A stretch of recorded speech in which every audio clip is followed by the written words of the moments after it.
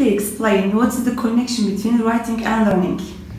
Well, this is an interesting phenomenon because can writing be a learning tool, or can writing be counted as learning? We can say yes, because writing includes two different interactions in our brains. One is our content understanding, the other part is our linguistic understanding and skills.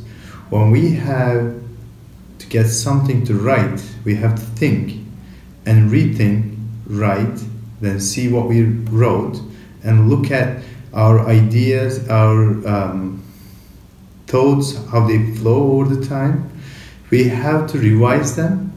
Meanwhile, as we are doing this, we start to discover we are now knowing the things that we have not known before, or we have not taught previously before the writing activities. So writing and learning is a very close interaction as we are doing it.